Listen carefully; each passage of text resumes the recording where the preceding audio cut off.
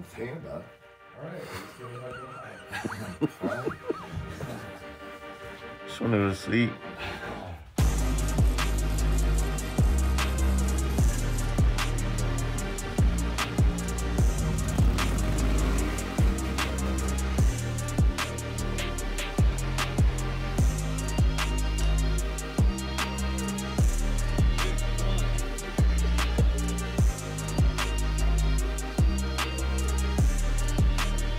Welcome back to the Fast Life Podcast, which is brought to you by Simpson Motorcycle Helmets. You guys already know I've been rocking these helmets for years. Check them out at simpsonmotorcyclehelmets.com, where you can find out all the different options, visors, models, finishes. They got it all on their website. Check it out and get yourself a nice lid for this riding season. On today's episode, we have Sit Down Steve. You guys might remember, if you've been following along the podcast for years, the first time we really met was in this podcast room during the Fast Life Hood Ride 2 we did in 2020, I believe. I'll be honest with you, I didn't know if I was gonna like this guy. Where do we even begin? He's out there, right?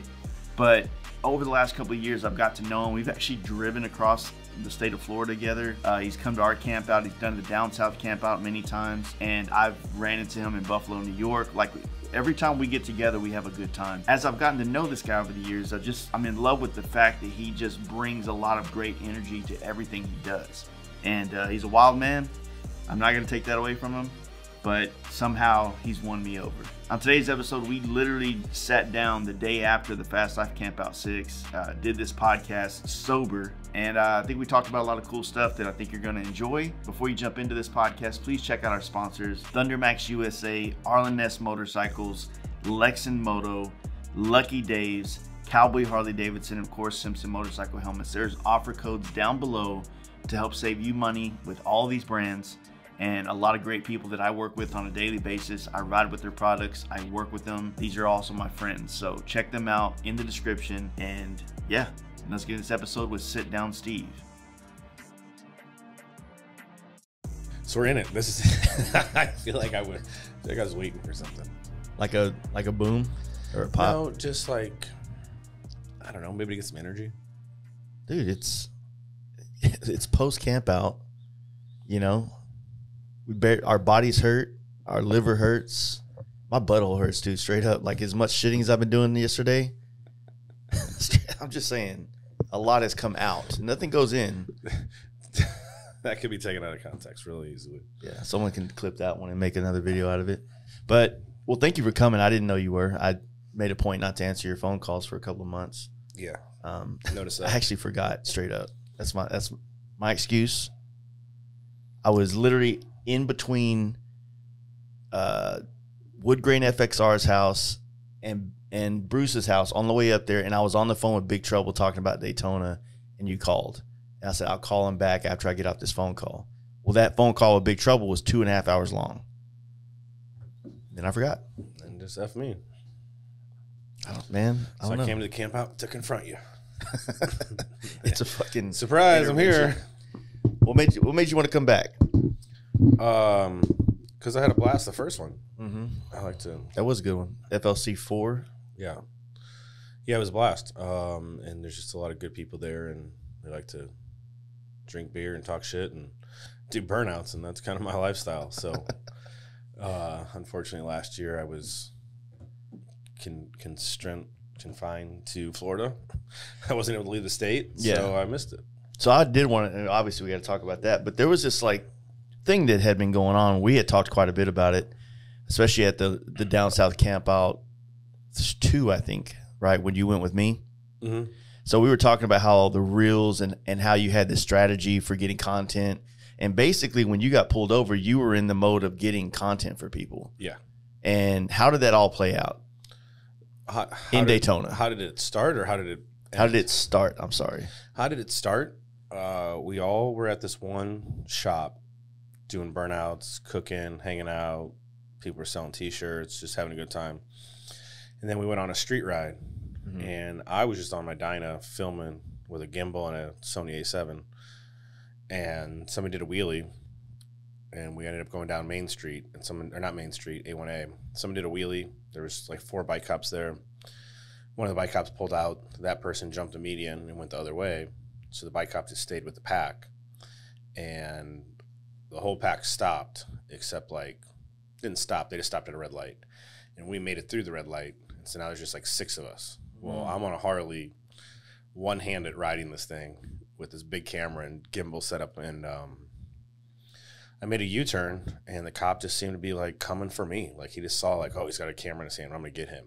Like, they just wanted to get somebody, and I ended up trying to go on the sidewalk and drop my bike. I missed the entrance, and I hit like the curb, fell over. That was basically because you had this big gimbal in your hand, so it was kind of hard to maneuver. Yeah. It's super hard to ride a bike, one-handed, with the camera in your hand, in traffic. Yeah, where you either braking or clutching, you have to switch hands and all that shit. Yeah. So I ended up dropping the bike, and it wouldn't start. The cop came up, put a taser on me. This other guy got involved, and literally, I didn't even do anything wrong. I wasn't doing a wheelie. I wasn't doing a burnout. I did nothing. But I had the camera, and so it had everybody's faces on there. So, it's a good chance they could have got the guy that first took off. If they had the footage, they would have got everybody, wrote them tickets or found them later. So I just got caught up in the moment. Some other guy got involved for some reason and was, like, trying to help out and, like, lifted my bike up, and I got off my bike, and then the cops started yelling at him. I separated myself a little bit. 150 people were on the other side of the road, like, yelling, like, come on, ditch the bike, F the cop, come on, let's go. And so I kind of gave him a nod, and I don't know, just adrenaline got me, and I just ran across the street to get away. And as I'm running across the street, I get smoked by a car. And I fly up over the hood, land in the median. The car, like, blocks the cop to getting me. I jump back up. He's still running after me, and I Superman jump on the back of a bike and get away. And where's the gimbal at? Never dropped it. Never dropped it. And all this is on video. It's all on my Instagram. The whole thing, because I got the my footage, everybody else's footage, and then I have the cop's body cam. And so it's a funny video. But anyway, so I ended up getting away, and then they tried to get me back in St. Louis like a week later. Yeah, so how did that work? Because I remember you made it back to St. Louis, and then just like, didn't somebody hit you up, like give you a phone call or something first? Or No. Just one day they're like kicking my door in, and I'm like, what? I'm like, I guess all that caught up to me. And so I ran again, and I don't know if anybody's been in trouble before, but if you get arrested and you have a warrant somewhere, and you're not in that city or whatever state, they extradite you. Well, I was in Missouri, and an extradition would have set me in Missouri for like a month before Florida would have came and got me. And I'm like, no, this ain't happening. So I call Big Trouble. Hey, I'm gonna turn myself in. Call my cousin who's a cop. Say, hey, run my plates. Does anything come up? And he says no. And he goes, but when I search your name, it comes up. I said, cool. So that means if I'm just driving, a cop's not gonna scan my plate. Yeah. And it says, oh, this guy's got a felony warrant. So I said, cool. So I drive to Florida, turn myself in, and got a lawyer. Thought I was gonna be good to go. And the next morning I have court. And the judge is like, yeah, we deny your bond. And I'm like, excuse me? And turns out he didn't even know anything about the case. And he's telling me how a 5,000-pound missile going down the road is, like, extremely dangerous. But you can't argue. Yeah. So I just had to take it. And I'm like, I ran on foot. What do you mean a 5,000-pound missile? I wasn't in a car running from the cops. Like, he thought I was doing this 100-mile-an-hour fleeing and eluding down A1A during Daytona Bike Week. It just wasn't that. So I denied my bond. Had to have the lawyer come in. Finally got out. And then the next hearing, they go, all right, you're good. You can go. But, you go through the court process, but you're not allowed to leave the state of Florida. I remember that. And I said, what? And so I had to give up. I had a girlfriend of 4 years. I had an inflatable bounce house business back home in St. Louis. I had 2 dogs. And I had to give everything up. Like, I never got to go home and see my girlfriend till, like, this day. Never made it back home. She ended up moving on, after a year of me just not being able to come home. I had to sell my bounce house company, and then eventually had to give up my dogs to another foster because I couldn't bring them to Florida. Yeah. And the person watching them was like, yo, I just can't do this anymore. Sorry. So life changed a lot. Do you feel like that year they were really trying to make an example out of stunt riders? Because of the year prior, there was so much. I mean, the year prior was the reels blow up with, like, mainly you and what you had going on, and then CJ and everybody else coming down and just killing it down there. It's hard to say. I don't know. because we got away with a lot of stuff. Even that the year I got locked up, I mean, there was a lot going on. I think the biggest problem was, you know, I tell people that do stunts on motorcycles all the time, if you're doing a wheelie and you pass a cop, whatever, but don't see a cop and then decide to slow down in front of him and then do a wheelie. Like, you're just poking the bear. Yeah. So we got away with a lot of stuff, and our biggest problem was, why didn't we just stay like in the, you know, the hood ghetto part of the area, which there's a lot in Daytona. Why do we go down to A1A? I mean, that was just like basically poking the bear. You know what I'm saying? So I don't think it was more of they were out to get us. I think it was just like there's an area you could do it. Yeah, you know, and that's there's a reason why they call it a hood ride. Exactly. And so. Well, I wondered that because you would, you know, with, you know, these law enforcements are watching social media more, especially when people hashtag Daytona Bike Week 2020. Yeah. And they can just have somebody for the next 3 weeks just going down the line looking for everything that's going wrong or whatever. Super easy. And then easily trace where it was taking place, whatever. But you would think that like there's such a difference between this kind of newer emerging generation of bikers. It's a lot more like led by like stunt riders and things like that, and the old traditional Harley guys, and they don't mix very well at all. In which I don't understand, because what were they doing back in the day? Yeah, doing drugs, doing burnouts, banging girls. You know what I'm saying? They were just partying. They were just partying, and we're doing the same thing. It's just, I mean, you know how it is though. No matter what we do, it's like, whether it's a car scene, bike scene, whatever, it's kind of the older, you know, school generation that's, you know, maybe two generations past or whatever. Yeah. You know, they're like, oh, well, we wouldn't do that. But then, you know, you kind of look back at the shit they used to do. Yeah, when they were 19, 20, 21, and it's like, oh, we are doing the same thing. Yeah, that's a good point. I have thought about that before, where you just kind of you have to be accepting of all the waves of people coming up. Because, yes, you were like that at one point in time, doing all this crazy shit. You know, I would say that now it's more in your face. Like, they used to do that shit, and, you know, maybe 100 people knew about it that was at Main Street Surges in 1974. Yeah. But now with the internet, it's like on, you know, it's just like when you did the burnout at Down South, too. It's like the comments, as they drive those millions of views up, it's so, like, divided. Like, that shit's rad. That's what motorcycling's about. This guy needs to get shot in the head, right? Yeah. And what's crazy is, what were you telling me yesterday? At what event the chopper guys are on the bars doing burnouts? Yeah. Oh, Mama Tried. And some of those same people that think that's cool were talking shit about this one. Yeah. And I don't know if it's because I'm a newer school rider, or because it's like choppers. I don't even know what bike it was. I was so drunk, I don't even know what bike it was. I think it was a Dyna, honestly. Yeah. But you know what I'm saying? It was just like, because it wasn't them. It was, I don't know. It was just literally the two of the exact same things, burnouts in a bar. One was okay, one's not. By the same view of people. You know what I'm saying? It was weird. It's weird.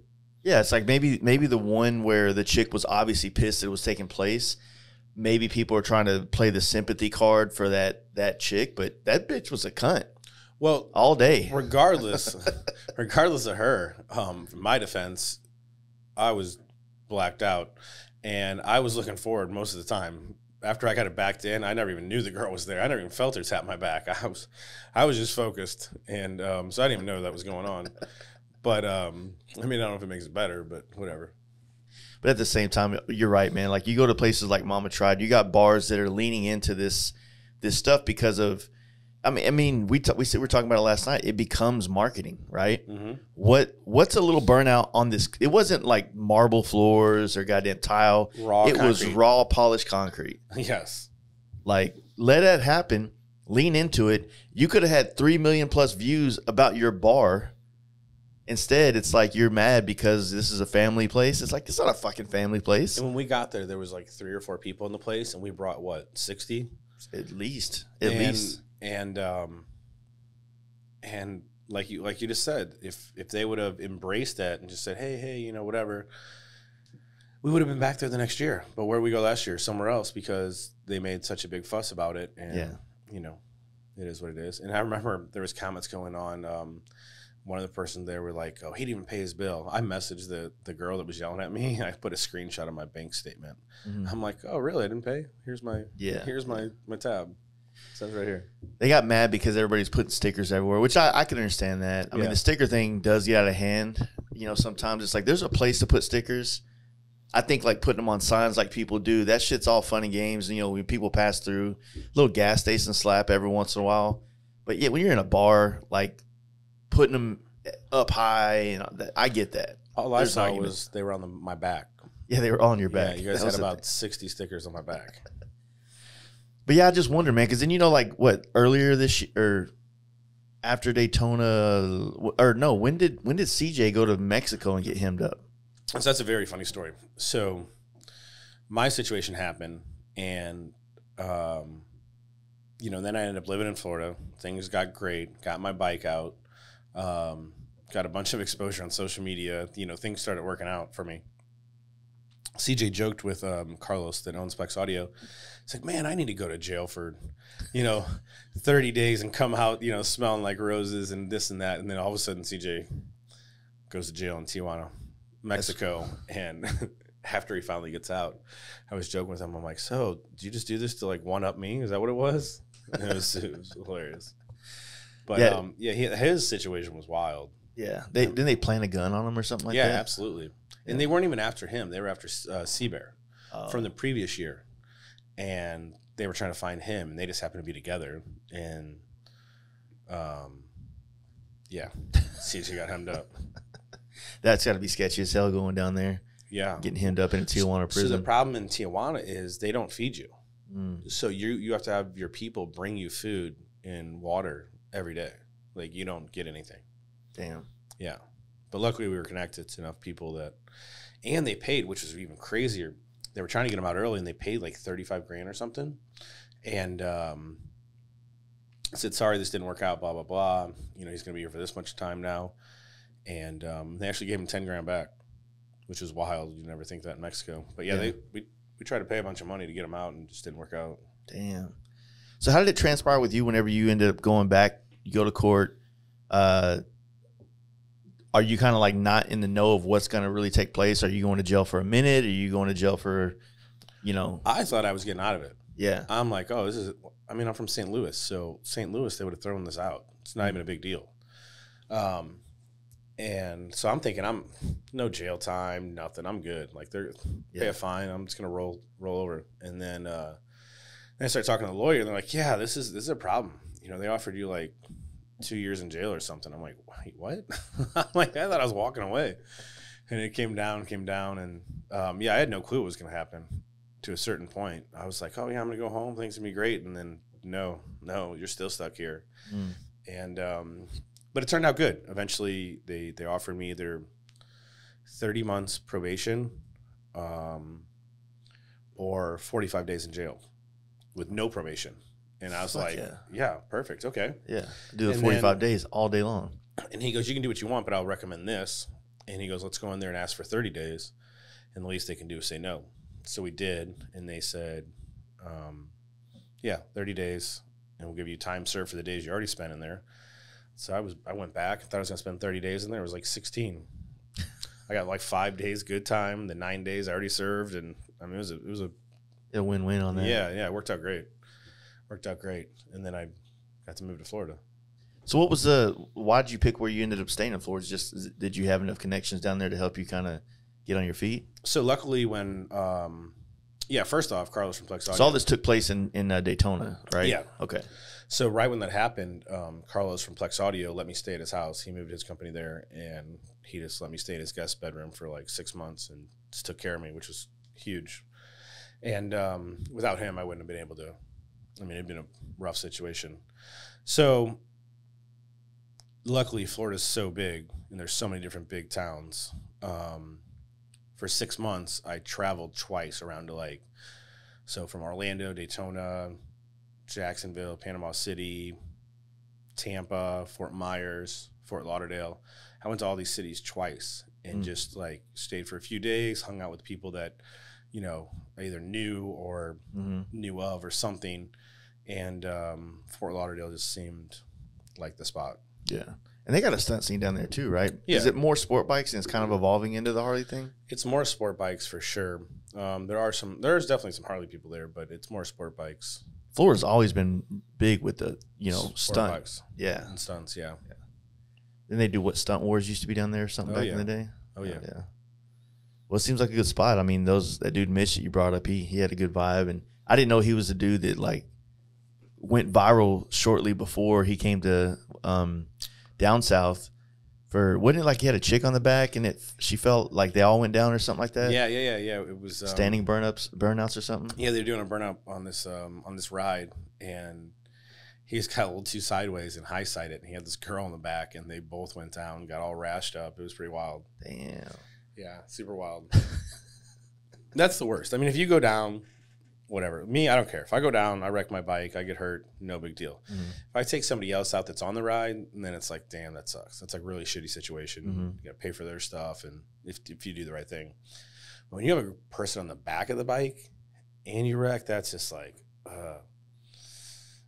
and you know what I'm saying? It's a girl too, so everyone's talking shit. And it's just a problem. Oh, man, it's almost like you beat the girl or some shit. Yeah, right.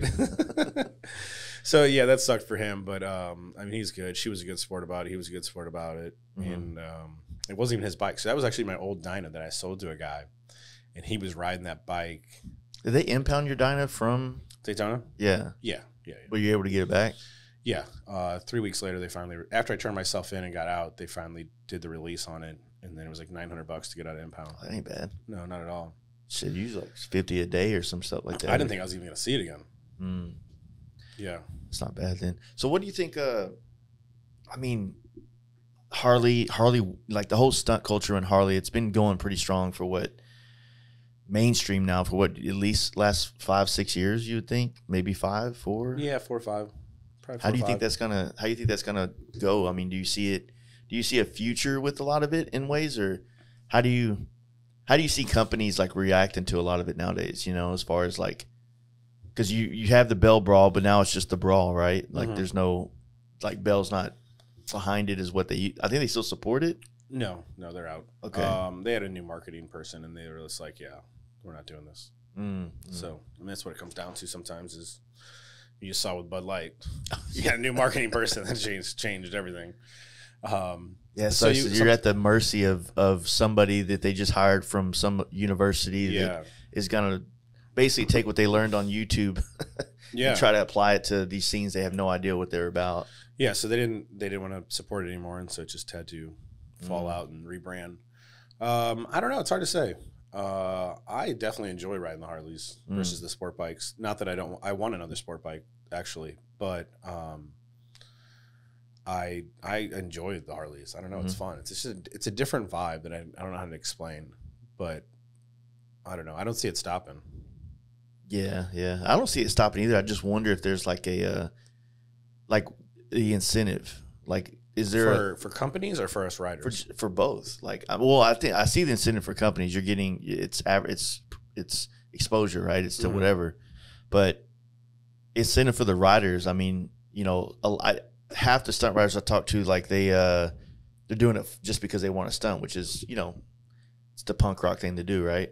But at the same time, that can only take place so long before those tires add up, those wrecked bikes and parts add up, and or heaven forbid you have a fucking spill and you actually break something, and then that affects your actual job. Like, so, like it's almost like you need some kind of something to chase in order so that it breeds the competition to get better. You know what I mean? Yeah. So.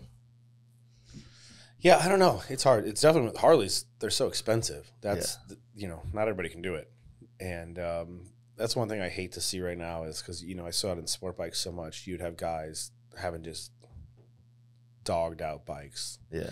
And now when people got to Harleys, most people had decent ones, and then now I'm starting to see people that are just like throwing crap together to stunt. I'm just like, that's the whole reason I like the bikes is because when I saw East Coastin' and their bikes look dope. Yeah. And then you get another guy, he's doing the wheelies, but if the bike doesn't look good, it's like, for me, it's losing the whole point of being on the Harley. Yeah. I like it when the bike looks good. I like that style of bike, and we can do some of the same things, on the bike. But when you have a purpose-built stunt bike that's a Harley, and it doesn't. You know what I'm saying? Does that make Yeah, sense? yeah, 100%. Like if you take, Like for us, if you put lower handlebars on it Mhm. with, you know, say a total of like a 6-inch rise, that would be 10 times easier to ride and do wheelies on it than having an 8-inch riser and a, you know, a mid bend bar. yeah, Like but it doesn't look good, in my opinion. You know what I'm saying? yeah, And so that defeats the whole purpose for me. yeah. There's it's style too. I mean, that's what skateboarding was, right? Yeah. Like, And a lot of people say, oh, well, you know, you're on a Harley now, you can only do 4 tricks. And I'm like, okay, well, I like those 4 tricks, and it's on a bike that looks good, and I can just go out there and ride it, you know, yeah, and not have my back hurt. And I got music, and I can put a chick on the back or whatever. But the sport bikes, they never wanted anybody on my bike, had no music, you know, you're kind of bent over. It's just different. And then the cops look at you way worse on a sport bike doing a wheel. yeah, they're almost looking for it, right? Yeah. That's what I love about, I was just staying at the camp out when we came back and all those state troopers were there or whatever. Yeah, And I'm on my fat bob. I'm like, yeah, I was just the one out there doing the burnouts. But when I come back, I can just be like, hey man, I don't know who was doing that. Like, this is a nice bike. This is, you know what I'm saying? I don't know who these guys are out there ripping things up. And I wouldn't do it never on my bike. And they, you know, they completely dismiss me because I have this bike that looks clean and it's not purpose built for that. Well, you know, on the internet, you'd always see people that would kind of argue the whole unknown versus East Coasting. And obviously, East Coasting is way more technical riders. You know what I'm saying? But there's something about when that unknown video drops every year, whenever they do it, everybody watches it because those bikes are sick as hell. Yep. They look good. There's like And the production value. the production value is good. So there's a wow factor to the East Coast and stuff, right? And the bikes do look good, but those unknown bikes are on a whole nother level of looking good. So yeah, and they used to say that about skateboarding when I was growing up. In that, it was like everybody can do a kickflip, but for some reason that guy, when he does a kickflip, it looks badass. Style, man. Mm-hmm. That's what keeps that's everything. You know? Yeah, absolutely. And I don't even know. The East Coast guys are definitely technical. They got so much skill and just hang it wide open. And then the unknown guys, I mean, they've just been doing it forever. I mean, they started it. Isn't all the East Coast stuff kind of from that whole like dirt bike kind of culture? Like, yeah, those guys all rode dirt bikes, but I mean, so did those guys. Yeah, for sure. Yeah. You know, in Southern California, but they were more freestyle motocross, and then dirt bikes out here, weren't they? On the East Coast, were more like racing. What they do in like Baltimore and stuff like that. Oh no, those guys grew up, I think, riding dirt. Oh, they did. Yeah, okay. yeah. Okay. Because it has that similar style, though. Yeah. You know, I don't know much about stunt scene. I'm just like, I'm probably surface level stunt guy. Oh, you can do stunts? No. Oh, I thought that's what you're saying. I used to be able to power wheelie. Yeah. Do a mean fucking first gear run out. Your bike will do it now. Your bike will do it now, no problem. Yeah, I'm like a power wheelie. On the sport bike back in the day. Yeah, no, I'm saying the Harley though. I haven't popped a wheelie on this one. Bruce's bike. I did a couple on that one that I managed to save. You think you're flipping, but you're only like. Someone told we were in Virginia Beach. I think I think Cody was telling you about that. Big Will Cody. Mm-hmm. We left the bar in Virginia Beach and we were all fucked up. And we were like a mile and a half from the house. And yeah, I just let one go. And at the time I had talked to Zach, Lot Lizard a lot, and he would tell me like, oh, look for this. And so I don't know if I was so drunk I was able to hyper focus on a feeling. I definitely didn't get it to balance point. No. But you're probably 3 inches off the ground, but it feels like you're flipping when you're just. I was high enough where I could see the horizon of the road through the lower part of the fairing. So I don't know where that is in reality as a sit down. Maybe like halfway. Okay. But that's still a good feeling. Yeah. That's a good feeling. That's a good look. Definitely came down hard. Yeah. Yeah. But I like it. I mean, it's even if I'm not doing all the technical tricks like on the sport bikes, the Harley just is a different vibe. It gets attention, man. Like the motors are deeper. It's like it's a rumble. It just when I'm doing a little burnout and I drop the clutch, do a little burnout, and then I click second, and the second gear rips through the whole gear, and it's just like wide, loud. That's like, all right, that's cool. Camp out, fucking 4 a.m. Those burnouts, it's like as annoying as they can be, depending on what level of sleep you might be trying to achieve. It's a pleasant sound. It's not bad. Yeah. and it's funny because some people are like they want to yell at somebody but they know they can't say nothing. Yeah, we're gonna do walk out and say, "Shut the fuck up!" And then there's like 400 people over there, just sitting there cheering it on. It's like, come on, dude, you're in the wrong. What is it about a burnout that gets people just going? I don't know. Like this year, what was it? Saturday? Yeah, on Saturday, the stage. about 4 or 5 o'clock. You're like, Steve, liven up. Like, come on, do something. Let's get this party started. And I started looking around, said something about the stage, and then I think maybe it was Justin, my machinist. I think he was like, "Oh, there's a ramp on the back." Somebody said there's a ramp on the back. And I kind of look, and I'm like, I get up, just casually walk to the back, and I saw him like, "Oh, there is a ramp." I walk over between Big Trouble and Simpson's stand, and I move something out of the way, the strap holding the tents down, go over there, get my bike, warm it up a little bit, come back, and boom, let's get it started. Yeah, he had a hard time hooking that front tire up, but it was not. Yeah, it was so much dirt up there. It just wanted to. Yeah, there was beans all over it the night before. Yeah, and a lot of puke, a lot of puke. But it got some blood flowing in my body. It definitely. You're right, man. A good burnout will like get the adrenaline going in some people. You know what I'm saying? They're there to witness it, and everybody pulls their phone out immediately.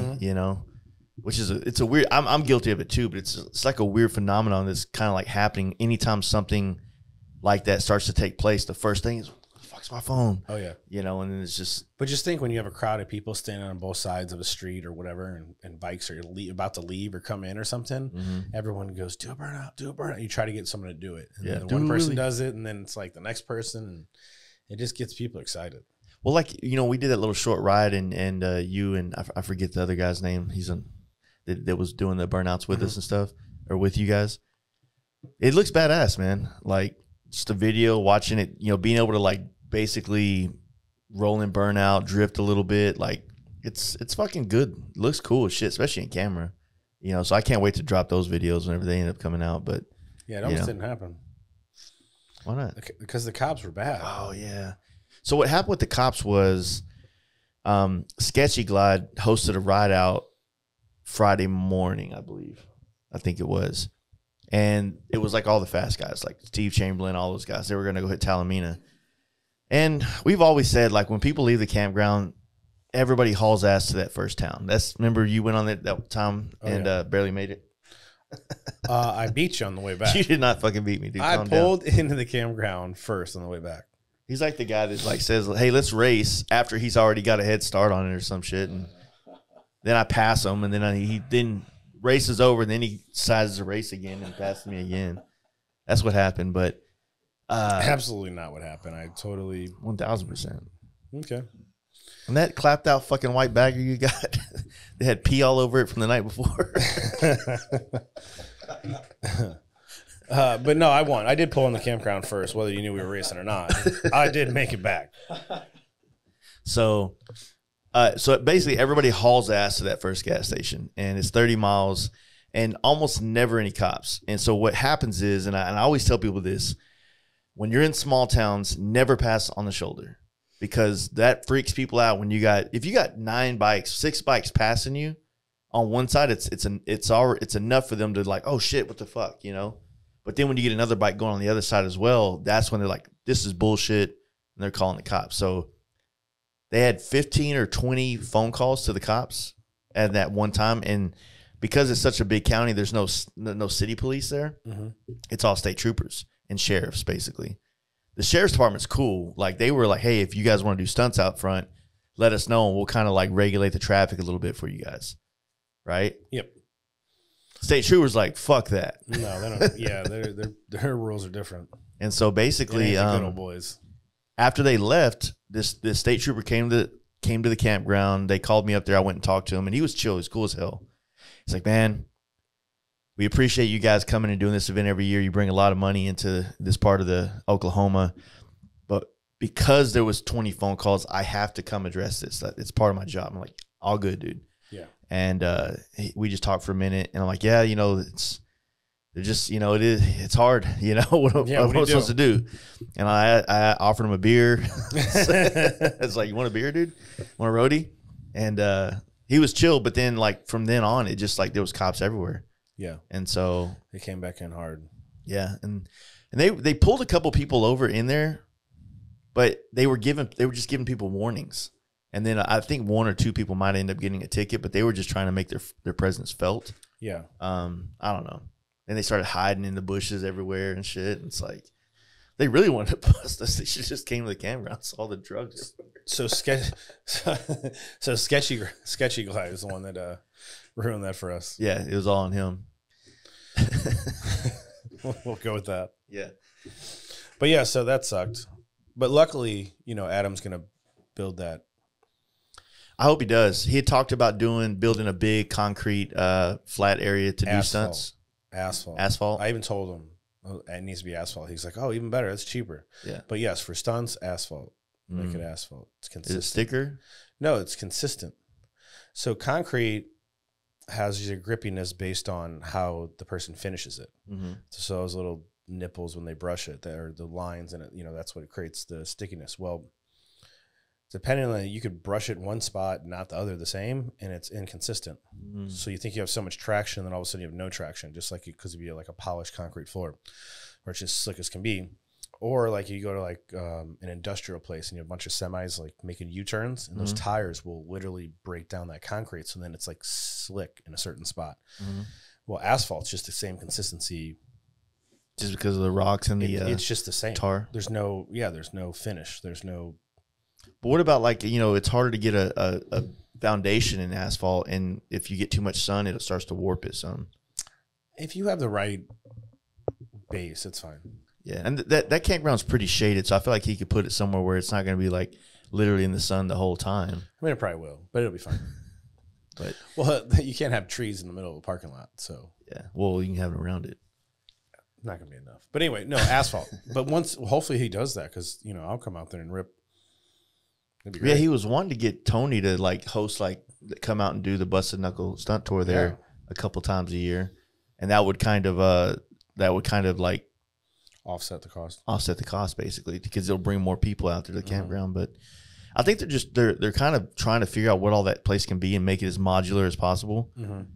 The Cave River, it's like there are people that want to do like wedding events there, but then there's like a lot of different motorcycle organizations host things there, small little rallies and stuff, like veteran owned bike clubs, and there's all kinds of different stuff that comes through there. Sometimes it's just a little weekend camp out. Sometimes it's like a poker run thing. But, I mean, it could be all those things, to be honest with you. He has enough space and whatnot. And it's the only thing I would probably ask for this more than the concrete is like a really dope, really professional pavilion shower shitter. Oh yeah, like instead of a trailer, like when you go to Sturgis, like I know those campgrounds have like legit like shower shitters setups, and it's like it's nice, super nice. And I even told like Yellow Rose Canyon where they do Born Free Texas, like, dude, if you just did that, you just host a rally and be like, this is the We Need Better Shitters event. Really, just better shitters. I'm cool with the shower. I'll take water bottles and put it on my body. I don't care. It's the shitting that's the problem. And when you're drinking that much, and you're eating the food truck food, you know what I'm saying? It starts flowing. Yeah. I would have actually spent more money on food knowing that I don't have to shit here. Or you could shit there. I could, exactly. Yeah, I mean, I like a good shit, but I mean, put me in the right situation. I went and shit in Craig's trailer. Poor Craig. He got it real hard this weekend. Yeah, because of you. I was drunk, dude. That should have took the mic away from me. Yeah. I don't think anybody realized you were drunk, though. I don't think I'm going to get back on stage again. Did you remember when you bent down and talked to me and I gave you a little nudge back and you fell completely on your back on the stage? No. Yeah. I don't remember a lot of shit from that night. I remember walking over to you while you were doing the burnout, and then that was like, that was it for me. I was done after that. I went straight to the tent. Well, I think you also had a few moments of blacked outness before that when you were on stage. Oh, and then after that, you sobered up a little bit, and then you came over into the burnout with me, but you just came out of nowhere. That was really surprising. I thought you were sleeping before then. I had to come over there and help your influence out. Yeah. Well, I mean, you put me on the map, so for sure, dude. You know how hard it's been? Just constantly. You probably trying get to a lot of promote flack. Like, hey, why do you mess with that guy? Like, You're the only stunt rider I know on your level that for lack of a better term, goes both ways. You know what I'm saying?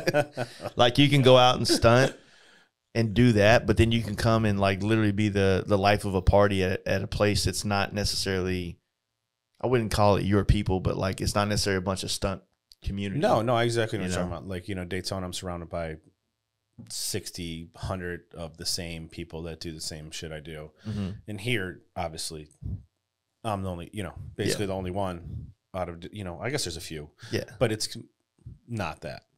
It's a different crowd. So I get exactly what you're saying. But I do that because I like it. You know what I'm saying? And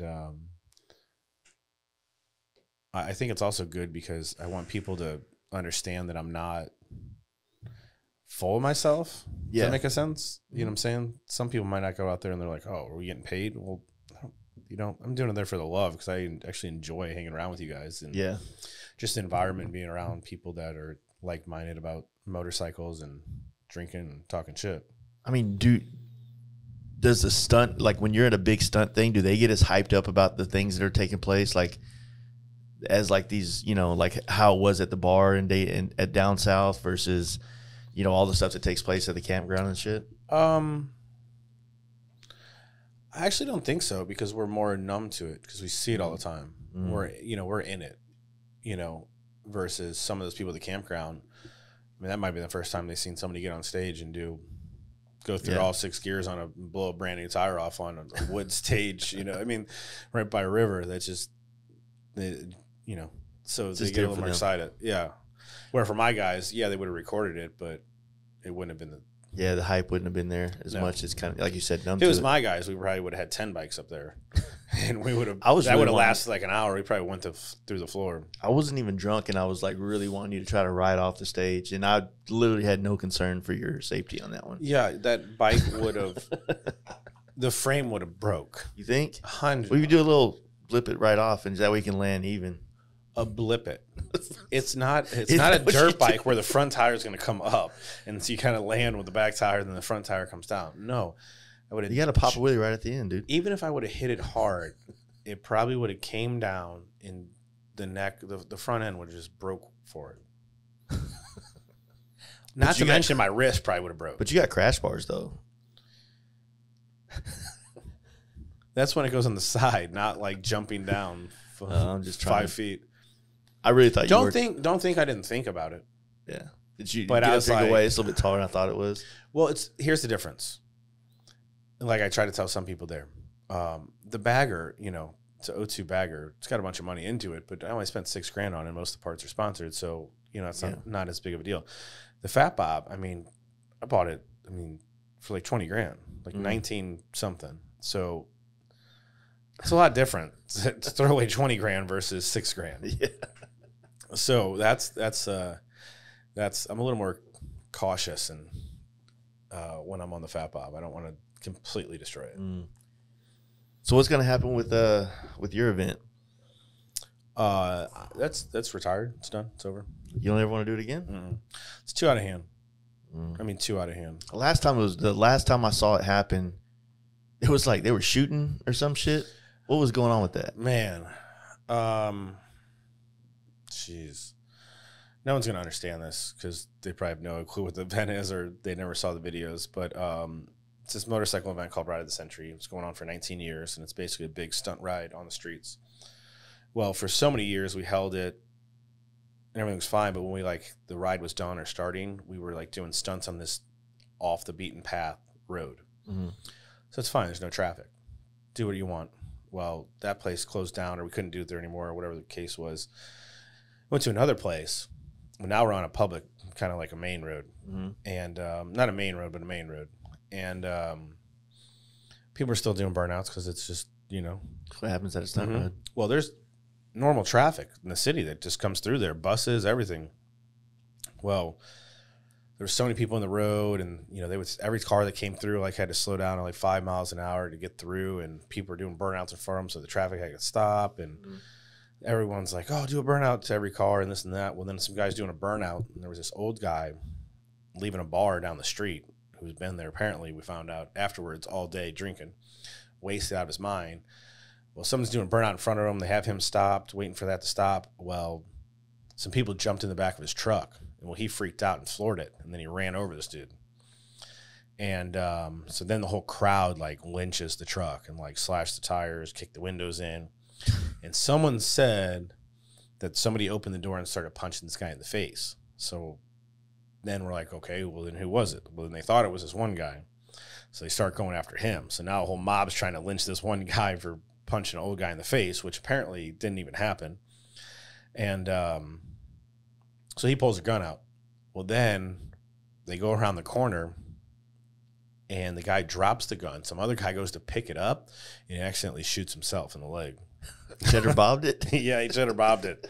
And, yeah, it was just out of hand. And so it's too much liability, and the event's too big. And you said you had started getting like 5, 6, 7,000 people. What was it? It was like 4,000 or so Okay. at like the peak. But then it was too much of a problem because when you have 4,000 bikes going down the highway, and they're all doing stunts, so they're not even doing the speed limit. They're doing like 45, 50.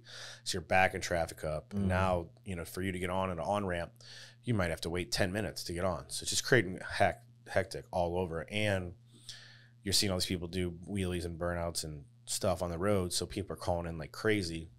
And so it just got us too much attention. So then we quit promoting it and got it back down to around 1,000 or so. And but now it's still too hectic. And it's just not worth the liability. Because all we need is, say it's 11 o'clock at night and people are still out there doing burnouts and some cars flying down the road and can't see, and they smoke them and hit them. And it's just a bad deal. So it's not worth the risk, in my opinion, for us to host the event, because if we don't host the event, we can avoid a potential tragedy. You ever think about like maybe... And plus it's illegal. See, your event's legal. You're at a campground. Yeah. That's the one thing me and my old business partner always said, we wish we would have put 20 years into something legal, playing hockey or volleyball or, whatever. Put 20 years into something that was legal instead of doing it into something that was illegal, and you can only go so far with something that's illegal. Eventually, you can't get corporate sponsors and this and that. And so we wasted a lot of time and energy. That's why you see a lot of the other, like the Rob One Wheels, and those guys are all on off. Yeah. Based on courses, doing their stunts and their productions and stuff like that. And you see a lot of those guys. So you look at the top guys in the Harley stunts, Sea Bear, Reckless 203. They have these huge followings, and they have them because even it's the same burnout, it's a different environment every time. Rob One Wheel is super talented, but it's the same drag strip or same hilly roads with no traffic that he's doing it on, even though they're great, nice, super brand new bikes and all this. Look at the following, look at the views. There's that element of what if when you look at like Sea Bear and Reckless, right? What if, Yeah. They're going through LA traffic, swinging on this bagger, just on the rev limiter, rotors are glowing, just in and out of traffic. And they're just like, holy crap. Rob could do the same burnout, but there's no traffic and there's no element of what if. Yeah. So it's just not as entertaining. And that's what makes, we had the choice, and we could have went the other path. Yeah, I would say, could you have not have found a venue, like a drag strip you could have rented out? Or it's not that. It's just, you could have went the path like Jason Britton, but, or another guy, Aaron Colton. But in their contracts, from Red Bull, it says you're not allowed to operate this motorcycle illegally on the roads, or your contract's done. So you can't go and do stunts on the road. The only time he did do stunts on the road was like Chicago, where Red Bull paid to have the city shut down these so many blocks, just like the Ken Block videos. Yeah. And it just didn't seem as entertaining to us to, go that route. I mean, we were called the Street Fighters for a reason. And so we just chose to keep doing that. Yeah, I was wondering, because if, like, say you did take Ride of the Century and you did, like, try to take, assumed that 3,000 to 4,000 people were going to show up, and you were going to, like, do a big drag strip kind of all-inclusive thing. I mean, first off, the drag strip's going to want all this liability insurance or, whatnot. Then if you do rent it out, and let's just say they want $20,000 for the weekend, that means that every head's got to pay, $50 or so to get in. And then when you add money to things, then people don't really show up to it as much as when it's free. You know what I mean?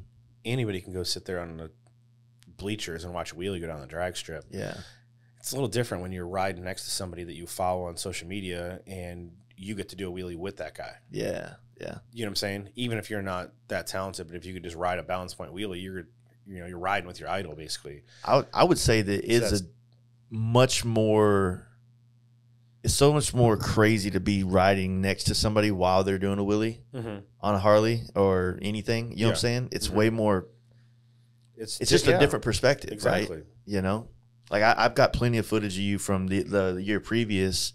You know, we went out and did a little rip where I beat you on the bike, and you're in the Crocs, just fucking. You know what I mean? That shit is, even for me, who've seen Willie for 20 plus years now, it's like that's still cool. You know what I mean? Yeah, yeah, I 100% agree. Yeah. You know, you should see the people that when they're just like, I'm down in Fort Lauderdale on my fat bob with, you know, sorry not having a helmet, but no helmet on, just wearing a backwards hat in flip flops and shorts and a t-shirt right there on the beach, and I'm doing a burnout going down the road. They're just like, what? You know, the comments on people on social media about me wearing flip flops is just. Yeah, a lot of people on. That's the only 2 cents they own.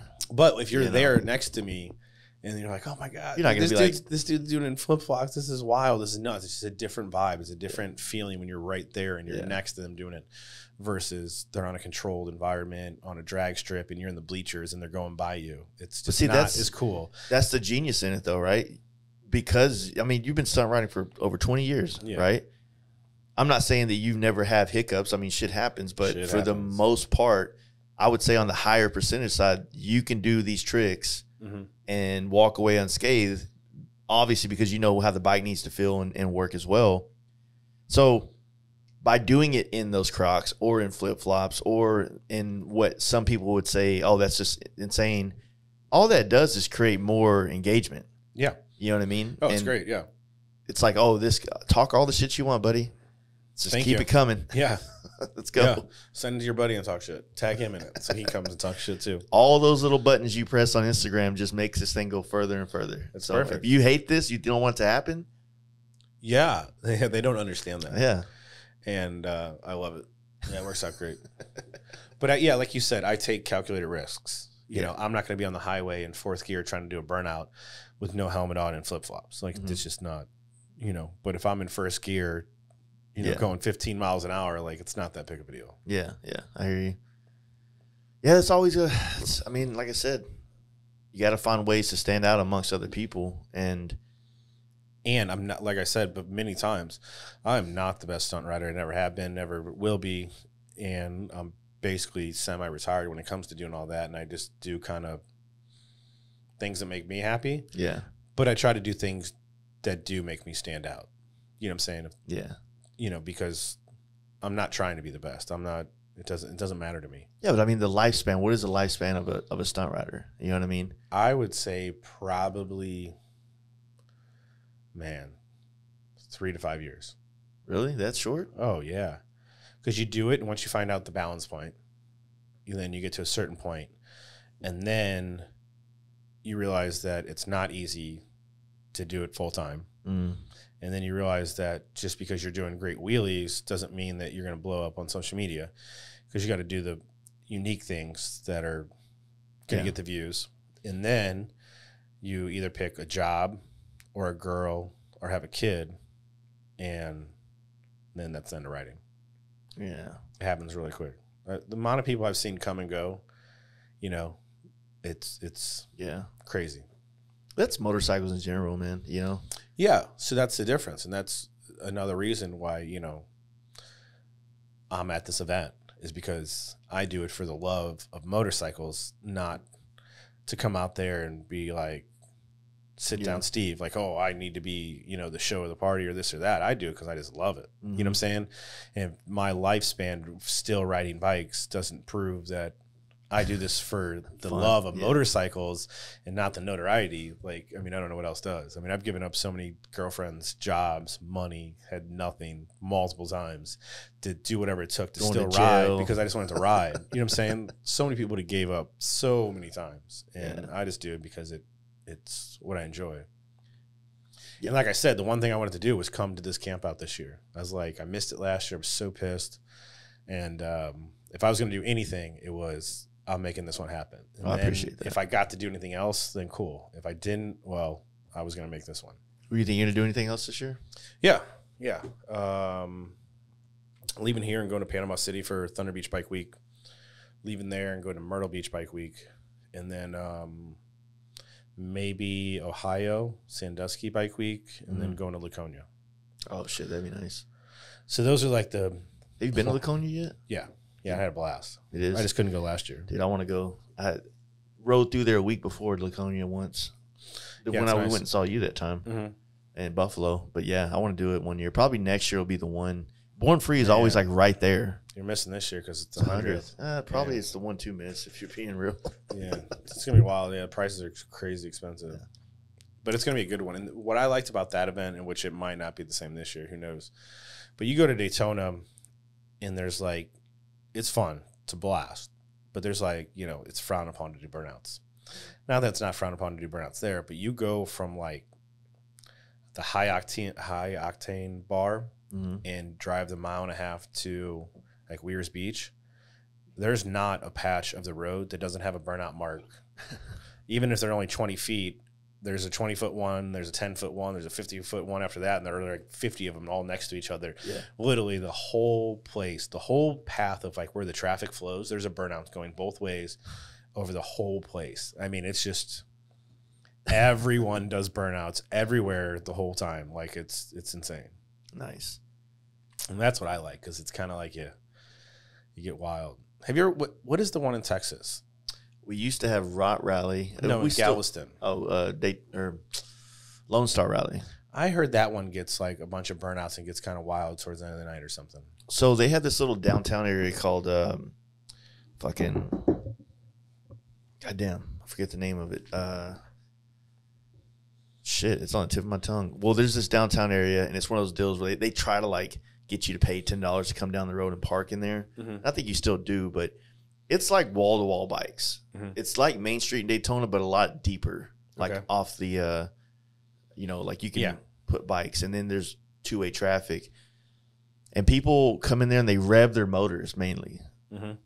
It would be almost impossible for you to be able to do a burnout and actually roll through it. Okay. You know what I mean? I don't know how – I haven't been in a couple of years because it's always the same time as Down South Campout. But the seawall's – I mean, it's not – I would put that up there with the Daytona bike rally, right? But there's a lot more – don't care. I don't, yeah. There's a lot more club involvement down there. There's a lot more like macho bikerism going on. Yeah. You know what I mean? To where it's like, I don't know if really stunt bike world would – you'd be very outnumbered in that scene. Yeah. If that makes sense. But that might always be a good thing too. Maybe. Because I might be the only one doing the burnout down there. And then that's fun. You just never know what crowd you have, man. Like, you never know if this crowd is the ones that love burnouts and love wild shit, or if they're the ones that, like, think that you just fucking touched their child or some shit. You know what I mean? Yeah. Like the burnout in the bar. It's just crazy. Yeah. Yeah. But I think that everybody should always I'm gonna add to this. I think that everybody should maybe do every event twice. Yeah. At least twice to give it like a chance, a 50-50 chance of fitting within the world that you want to be in. I like doing things twice you just never know. First one could have been a bad deal, and then all right. I would say, because my first time ever going to Born Free, I didn't have as much fun. But then I realized it's because I didn't know anybody. And then the next time I came, I knew people, and I felt like the whole time it was just, oh, fuck, just talking. And then you actually get to meet more people, because when you're talking to that one guy, he has a homie or something, or he's with this brand or whatever. Daytona I've only been once, and I just had a bad experience. And unfortunately, I haven't been able to go back. How long ago was that? 18. Okay. So it was kind of the beginning of like a lot of the performance push coming into things. And it was one of those Daytonas that was pretty much like 50 degrees. Okay. And then like 30 at night. And it was just, we camped, and it was a fucking horrible experience. And I felt like I wanted to go drink, and I just felt like everywhere I went, like I was scared to drink and leave. So I totally disagree with the whole drinking right in there. Because I think I've actually never known one person to get a DWI at Daytona. I don't think I've known a person to get a DWI at any bike event, to be honest with you. You ever hear that clause they have in Sturgis where you can, if you get a DWI there, you can like pay some, like right on the spot $1,000, not on the spot on the street, but at the jail thing, it's like $1,000, and then you are banned from Sturgis for like what is it, 340 something days? No till way. right when you can come back No again, way. and it doesn't go on your record or something. So there's a clause in there somewhere, but there's something like that where you can get something like there is that. Interesting, but no, it makes sense because what does everybody do that rides a motorcycle? A Harley at all these Harley events, they all drink. Yeah. And I don't care if you're the owner of one of these big companies. You're on your bike and you're going to a place, getting some food, talking to people, having a beer. I mean, everyone does it. And so if you start giving out DWIs left and right, it's going to get around and people are going to stop drinking. And if people stop drinking, that stops the revenue coming in. And then, bam, and you know, all these places, like they're like mafia stuff. They do all this extra taxation on all the places that sell alcohol. You know what I'm saying? Oh yeah. It's just like the Deep Ellum area, like rent down there is like 20 grand if you're a bar. Yeah. You know what I mean? Yeah. If you're just selling T-shirts or trinkets, then you're 4 grand. Yeah. You know what I'm saying? And they make more money from the tax on the alcohol than they would from the DWIs. Exactly. So it doesn't make sense. So me personally, I've always ridden the bars every night in Daytona and ride back almost every night, and never had an issue. I'm not saying I should, but I mean, I do. It's one of those things. I mean, I think that I always get a hotel right there. Okay, yeah. I would say that, like, it's definitely, you shouldn't go out and get just straight blacked out drunk and just go right around. You know what I'm saying? No, I get it. But like I said, I always try to get a place within like a half mile of like Main Street, just so that I know I don't have far to go. Yeah. And that's more of not necessarily being concerned with the DWI, but more concerned with my safety of not, you know what I'm saying, just not getting hurt or killed. Yeah, I don't know, man. You just have to come back to Daytona and I think hang with with me next for. year. I can't. Hang If you with, can my make, wife will not let me hang out with you in Daytona. It's not the first time I've heard that. Because I'll be getting in trouble out of proxy, dude, just because I'm in the fucking environment. Yeah.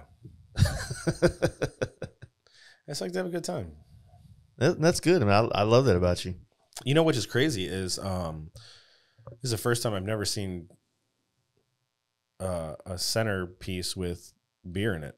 Well, first time we've done a podcast where we're not drinking. That's what I'm saying. Is this is awkward to me. I don't know what to do with my hands. Lubrication. Yeah, this is interesting. Have you ever done it without drinking? I don't do a lot of them without drinking. You Not do this what? early in the morning. I have. There's times where I go on trips and I'll do 3 or 4 podcasts in a day, and yeah, you know, we might have a beer or two here and there, but I don't know. So man. you're drinking, but not on everyone. You know, I've done plenty of them when it's not. But usually, it's like, say it's like a new brand. Mm-hmm. There's certain ones that you just have to drink on, right? Yeah. Or have a beer at least. Mm-hmm. There's certain ones that you go sit down and this brand's telling their origin story, or this person's telling their origin story. There's so much context that person is getting out that it's easier to, you know, flow. I don't need alcohol to listen to someone's story, and they might not need it. They might need a drink to loosen up, but you know, yeah, I don't know. Some of them you do, some of them you don't. But dude, I really want to just chill on drinking for like a month.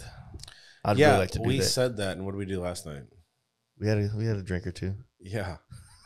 It happens quick. Well, it happens, you know. Yeah.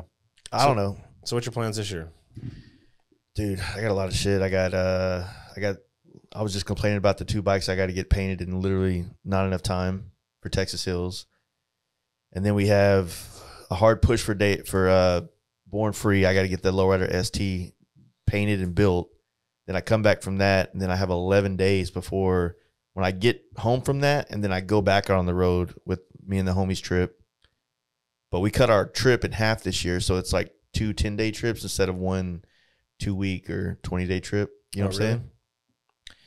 And so this year we will have completed all 48 states riding together as a group. That's super cool. And then So the first trip in July is going to be up like straight north, Oklahoma, Iowa, Minnesota, North Dakota, Wisconsin, kind of around the Great Lakes, and then back through Missouri home.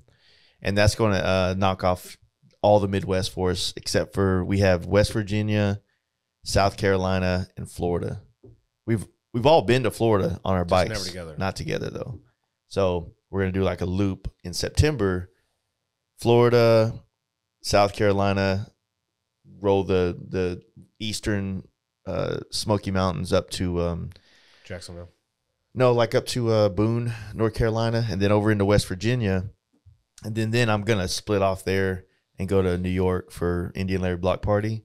And the other guys are going to hit home. After we hit West Virginia, then it's all 48. What's the date for Indian Larry? I think it's like the 24th or 23rd or right around there in September. Damn. Okay. Why do you got like a Daytona coming up after that or something? Man, I got a wedding. My cousin's wedding. Man, that sucks. How close of a cousin? Close. Right. Man, that sucks. I wanted to go to Indian Larry. Yeah, I think this is, I could be wrong, but I think this is the last year they're doing it at that location.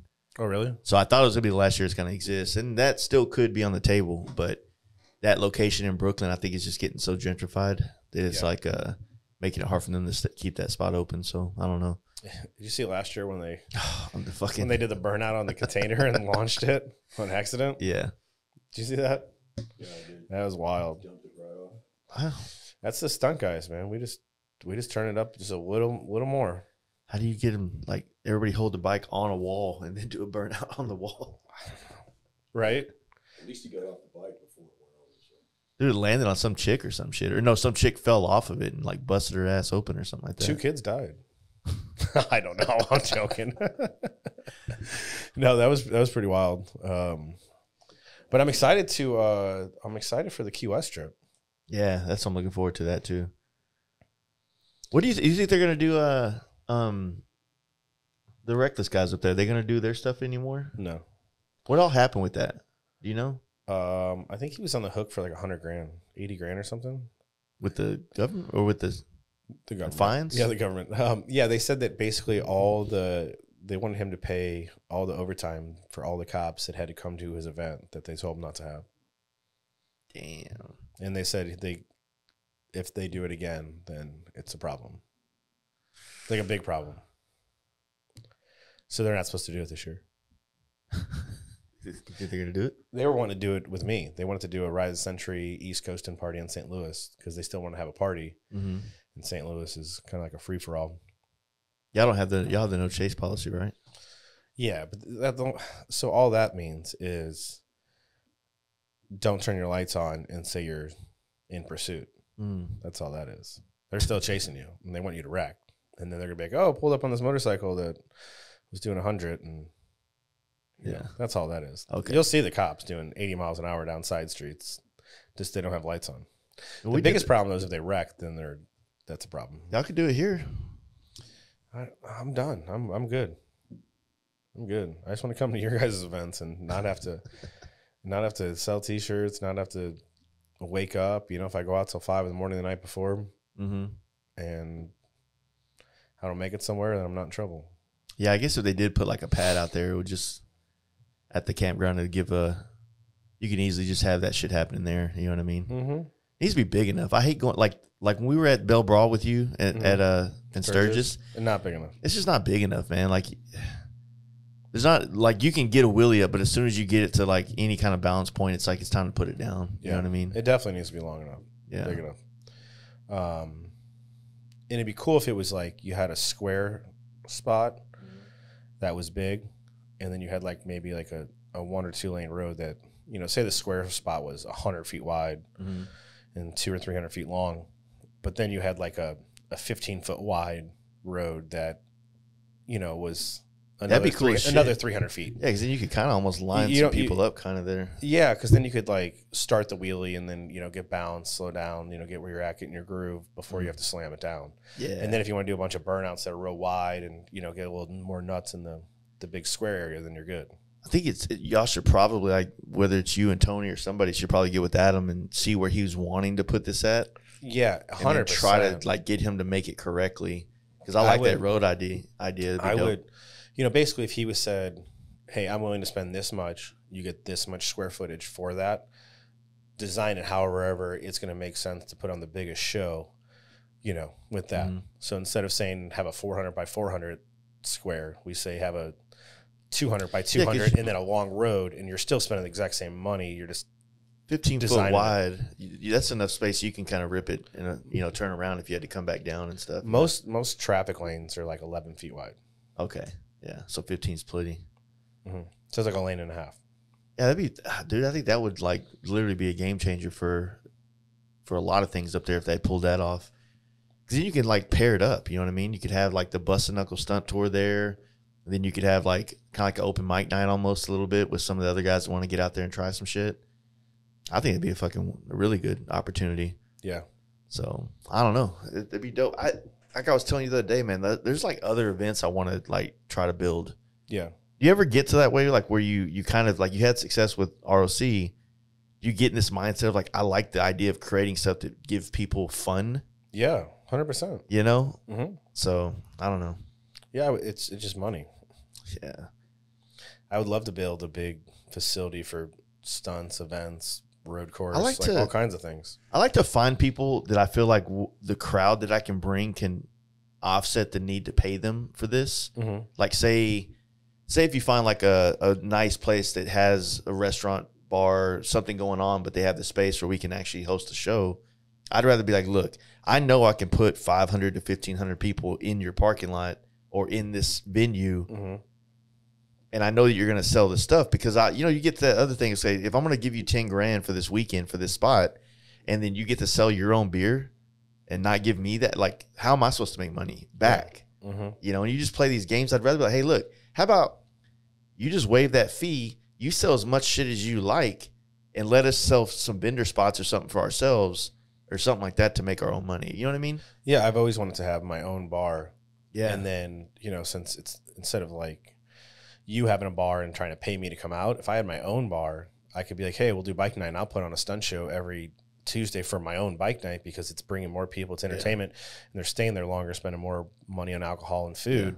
And so it just makes sense. Yeah, 100%. I wish I could, wish that would work. When I went and did that Iowa trip earlier this year, I went to a couple, there's a lot more when you get up in that Midwest area. There's just so much more. I don't even know what kind of bars you'd call them, but it's just comfortable. It's a night. It's like you don't feel like you're in a seedy place. You feel like you're in a community environment. And I just the whole time I was like, man, I want one of these. Yeah. You know what I mean? It'd be so cool to have a spot. Like, so Jeff Wright from this guy, Church of Choppers, I don't know if you ever heard of him. He's out of Des Moines, I think. And so he has this place called Tacos and Taps, Taco Tap House or something like that. Basically, they sell basic ass ground beef tacos with shredded cheese, lettuce, all that stuff. Just as basic as it gets. And they're like $3 and they're fucking delicious. That's it. That's the only food he sells. And then the rest is a bar, pool table. It's all biker stuff everywhere. And then he has a shop down the street where he builds and does all this stuff at. I'm just like, that's the coolest shit in the world. Absolutely. Have a place that you can create community. And it's like, I think about all the bike nights that we host and all the shit that we do. And I'm like, man, all like this, we're giving them all this extra money, right? Yeah. Wish it was just we just need an investor. That's all we need. We need someone with a bunch of money saying, bars are fucking hard to open, man. They are hard to open if you're just Joe Blow saying, I want to open a bar because I was a bar back or a bartender for 15 years. It's less hard to own and make successful when you already have a following, a bike night, a stunt show. But it makes it easier. And the biggest thing, because I literally wanted to have a whole like facility where I wanted to do motorcycle stunts. Have you ever been? You've been to Strokers? Yeah, it's great. It's perfect. So that kind of vibe, yeah. Yeah, exactly. So I wanted to create basically like the pad that we want to do at Adam's place. I wanted to have a drift pad and a motorcycle stunt pad, and then I wanted to involve that to like an 1/8 mile drag strip, and then I wanted to have a road course where you could drift cars on the road course, and then I wanted to have a stage for like music stuff, and then I wanted to have like 330-foot like sand drags for for like side by sides.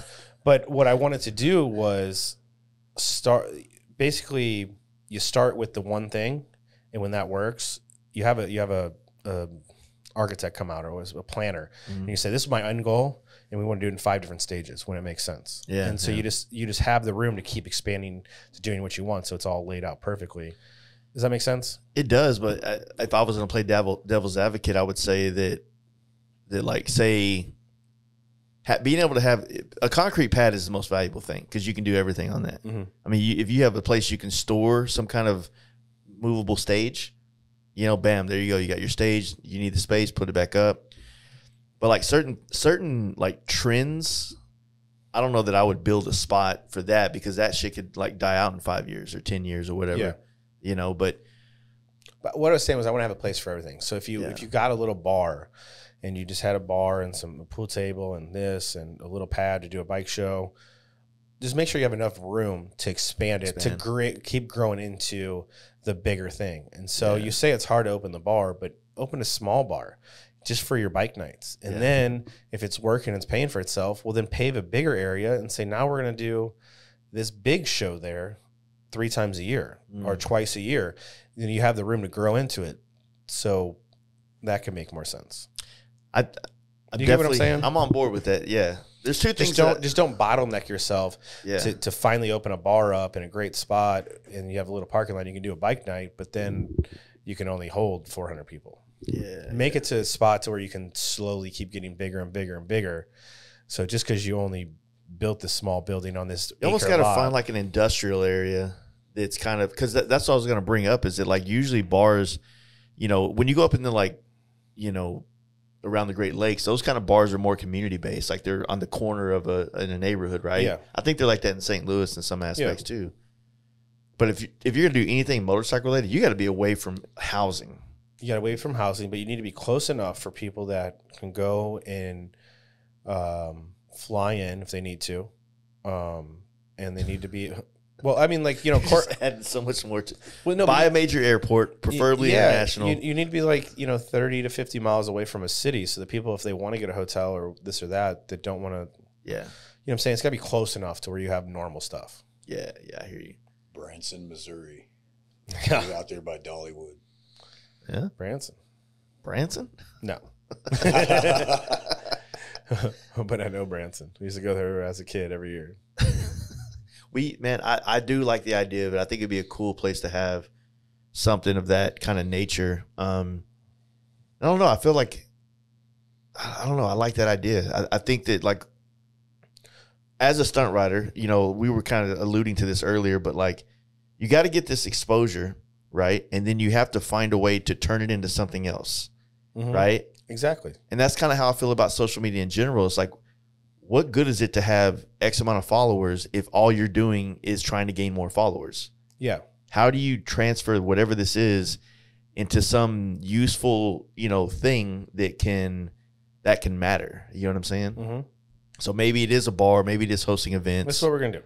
You're going to find the investor. You're going to start a bar down here in Texas somewhere, and you're going to create it. And when it works, we're going to do the second one down in Florida that I'll operate and take care of and run. That one. That'll be gonna trust you, dude. That'll be the second. Well, that'll be mine. You know what I'm saying? That'll be number 2. And then you'll get another one out west, Arizona or something, California. And then you do that. And it works. I will say that as many different things as I thought about doing investment wise, once I get to that level, bar is kind of the only thing that makes sense. It goes with this world that we live in. It goes with the world we live in. And like we said earlier, everybody that rides a motorcycle and comes to these events, they all drink. So if I had a bar that I could put a studio in for the podcast, how sick that'd be.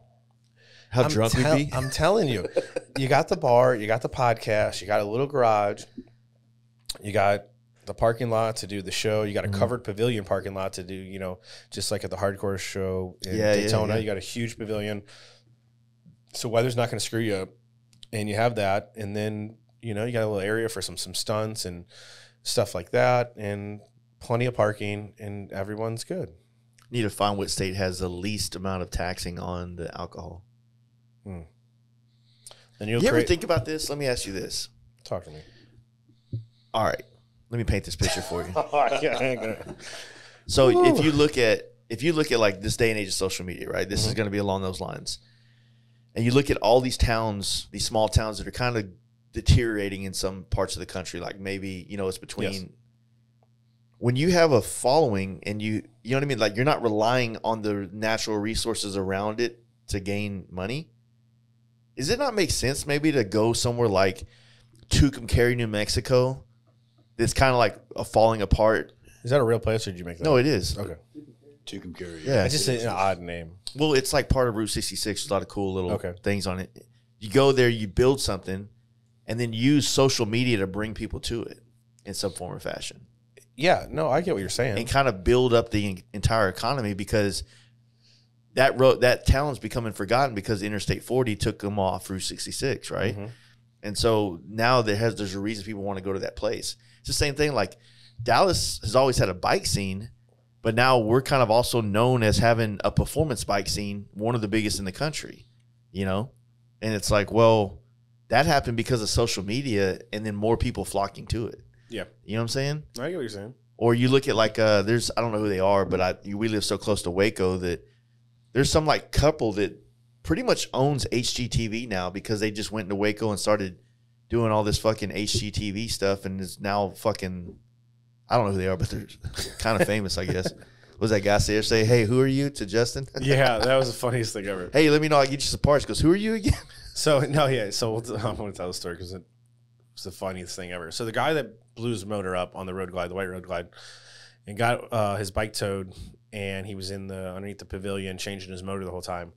Well, Justin, my machinist, walks over to him and says, man, this is awesome, like, blah, blah, blah. He's like, hey, let me know your address, and, I'll send you some parts. And the guy looks at him and is like, who are you?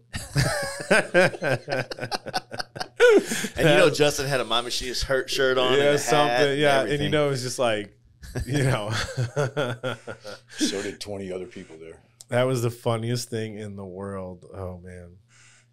That humbled him a little bit. He needed it. Yeah, no. He needs it. Yeah, for sure. I found out this weekend he's more cockier than you. Yeah, he is. I might have to step my game up. Yeah, a little bit. What do you think about that, though, man? Like, what do you think, like, I mean, if you're a motorcycle, like, you find some small town that's kind of in that same concept, but there is gyms of riding close by that may be overlooked. So the only thing I would say about that is if you're going to create something like, well, I guess, I mean, you're doing it. I've always wanted to be close living to where I would create something because I don't want to have to drive 2 hours to go meet with people and look at the setup and this and that. So I want to live, basically pretty close to whatever I'm doing. I mean, obviously this ain't going to happen in a place like Miami or LA and shit like that. No, but I'm just saying, like, if you're taking this one little city, think if you did an event 5 times a year at Oklahoma at the campground. I mean, it's going to eventually get hard because you're not there. You know what I'm saying? Mm. And if you're the one owning it and running it, you kind of need to be there. I would move to a place like that because it'd be cheap. I mean, think about it. Like, everything property-wise is going to be cheap in a place like that. Yeah. So it ain't going to be shit to live there. And if you're making all your content, I don't necessarily have to stay there. I can go travel and still do certain things, but you get a thing running. I mean, I don't know. Like, of course, those towns are riddled with meth, so it's going to be hard to find people to work that it doesn't end up mething up the bar, Well, you always have meth and need to run it. Yeah, that's straight lace all your life, and you go to this one town. You just bring your crew in, and they run the gas station, they run the subway you own, they run the whole town's yours. Yeah, dude, fucking like it. Yeah, be like, fine. You don't want to eat here? Go down there and eat. And then they're like, fuck that. It's I'm not going to down there too. You follow them over there and open the door. So what you want? Yeah, you come out of the back. What do you want on your foot long sub sandwich?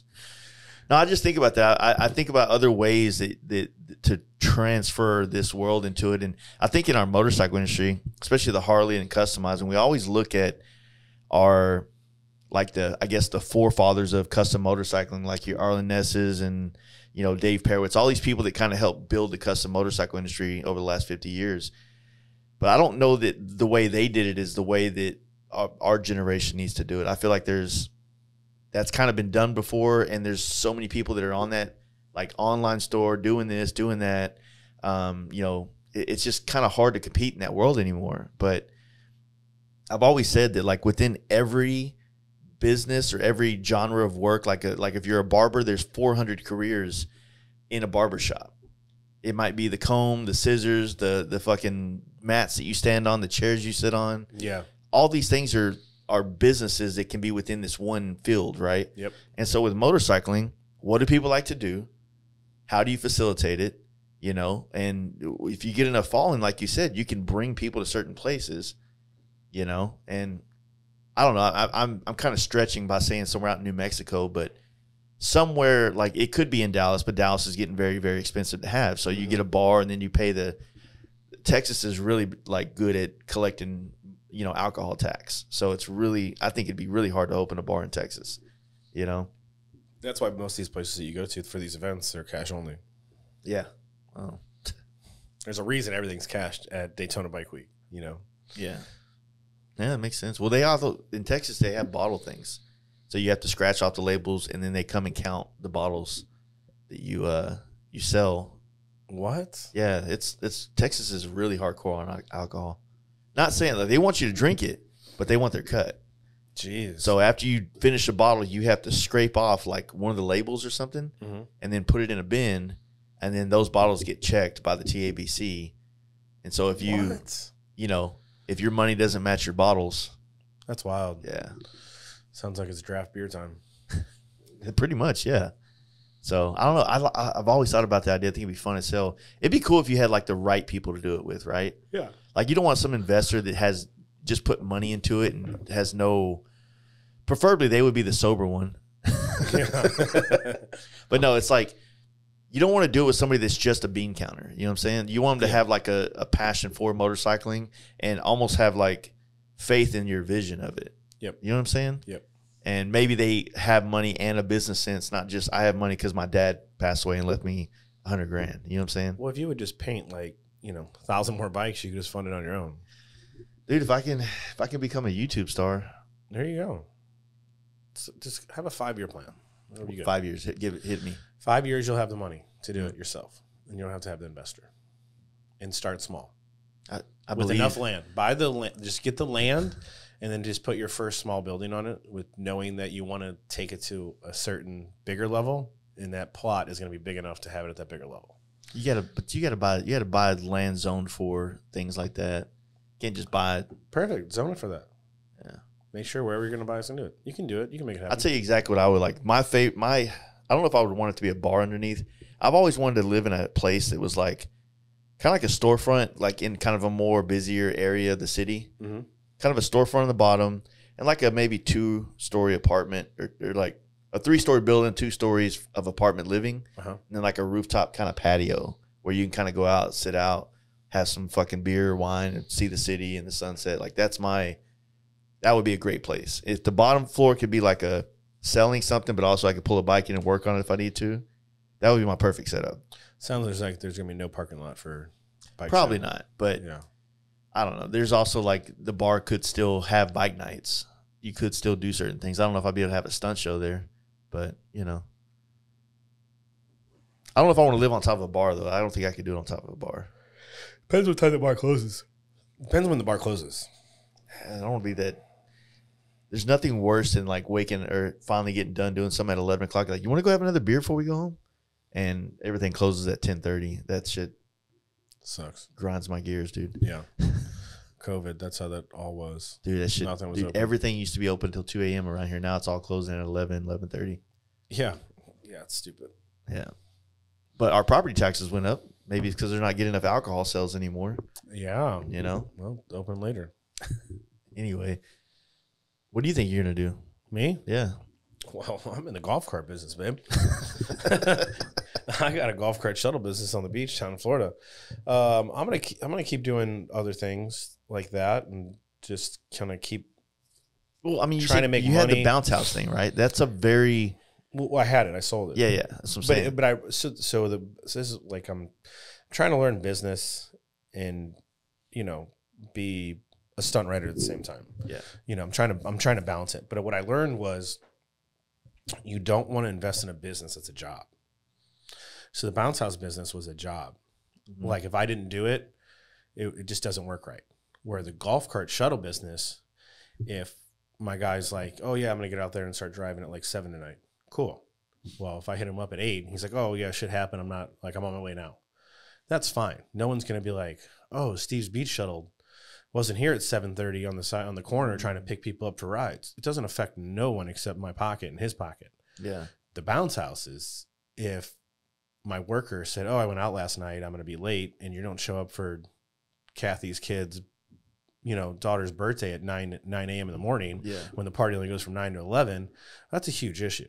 Yeah. So it was hard to rely on other people because myself, I knew, okay, if I got a party at 9 a.m., 10 a.m., I know I'm not going out the night before because I got to be up early.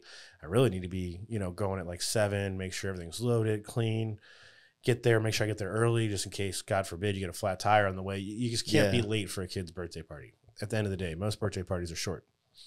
So that sucked. It was a job,